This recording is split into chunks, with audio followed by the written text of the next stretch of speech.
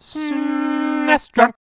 Here we are again with yet another Game Boy Advance title that I barely knew about that turns out to be a kick-ass game. Drill Dozer is a good old-fashioned action platformer with style and substance. The visual style here is like something from an early 2000s Cartoon Network show, like it was spawned in the Powerpuff Girls universe or something. The colors, the music, the energy, there's lots of great-looking and varied environments throughout the game. Everything here is just bursting with life. It's great. But that wouldn't matter for squat if the game didn't have any substance behind it. Here you play as Jill, who operates a drill dozer. She's the daughter of a gang leader who was attacked, and their most valued possession, the powerful red diamond, was stolen, and it's up to her to get it back. Throughout the game, you fight the head of the rival gang named Krug, who's a recurring boss. There's 17 huge stages here. Thankfully, the inevitable tutorial at the beginning, that seemingly every game made in the 21st century has now, is mercifully short. You ride around in a tank and use the shoulder buttons to drill through walls, grind up enemies, solve puzzles, and find hidden areas. You're able to level up your drill to a certain extent the same way you'd level up your whip in a Castlevania game, for example. However, with the drill, there's a timing mechanic you have to master to utilize the higher gears, and to the game's credit, it's very easy to get the hang of. The only annoying thing is this full screen overlay that comes up every time you hold down the drill button. That kinda gets old after a while. But yeah, just the simple mechanic of drilling walls and taking out enemies with your drill is the best part of Drill Dozer. It's really satisfying, especially when you obtain the third gear. But more than that, the more you play this game, the more you'll be smiling and nodding and saying, dang, that's a pretty cool idea.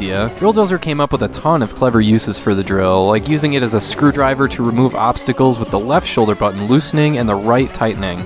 Just on a personal note here, I've got kind of a thing for action platformers. I've gone through a bunch on NES and SNES, and even a few on Game Boy Advance, just trying to see what makes each game unique, and to my amazement, I keep finding games that are still distinctly their own. Drill Dozer is certainly that, from the clever level design, to the boss fights, to the enemy design, to of course, the main mechanic of drilling stuff. There really isn't another game like this, and that's the highest compliment I can give this game. The only real problem with Drill Dozer is that I just wanted more. This came out late in the Game Boy Advance lifespan, so it wasn't going to get a sequel there. But why no other games anywhere else? That's disappointing. One other thing worth mentioning is that the Drill Dozer cartridge itself has a built-in rumble pack, so the game would have a rumble effect each time you drill. That'd get pretty old after a while, but it's still pretty creative. It's one of 2 games to have that feature, along with WarioWare Twisted.